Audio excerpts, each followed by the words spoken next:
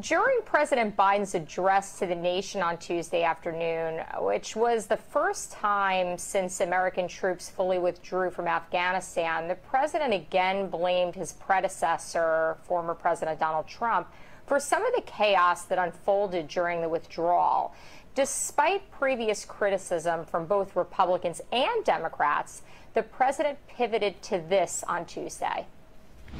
My predecessor, the former president, signed an agreement with the Taliban to remove U.S. troops by May the 1st, just months after I was inaugurated. It included no requirement that Taliban work out a cooperative governing arrangement, with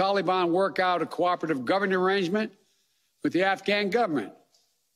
But it did authorize the release of 5,000 prisoners last year, including some of the Taliban's top war commanders, among those who just took control of Afghanistan. And by the time I came to office, the Taliban was in its strongest military position since 2001, controlling or contesting nearly half of the country.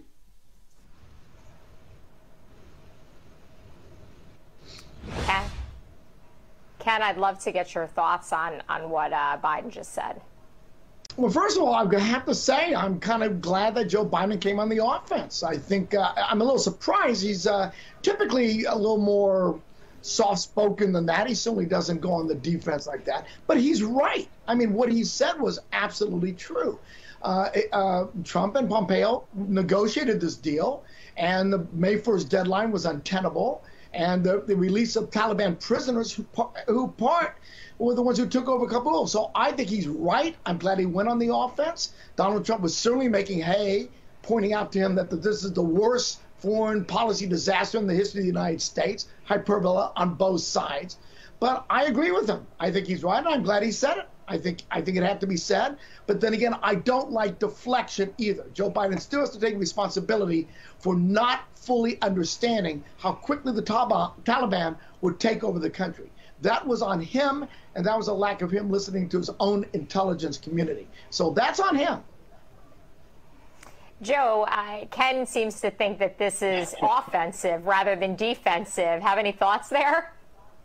I respect Ken's opinion, and I think it's very insightful. I never thought about it in that context. But I will say this. President Trump, he made that agreement under the context that we would continue to have strong leadership. Now, Joe Biden could place the blame on whoever he wants to, but at the end of the day, one thing that America has to understand, Joe Biden is the president right now. And so just like he came through and erased everything else President Trump did that could have benefited our country, he could have erased that deal too. That was something that he did not have to stick to. But let me also say this. Let's give major kudos to House Minority Leader Kevin McCarthy for ensuring that Democrats and Republicans in the House can come together to ensure that somebody's going to be held accountable for what's going on. And the Minority Whip Steve Scalise getting every single member of Congress who have served in the military to give their input on strategies on how we could have prevented what happened. And also Congressman Byron Donalds for standing up in the House and ensuring that while everybody else is focused on what's going on in Afghanistan, he is ensuring that the bills are thoroughly looked through before they're passed through the House. Well, our congressional representatives are certainly engaged in this discussion, and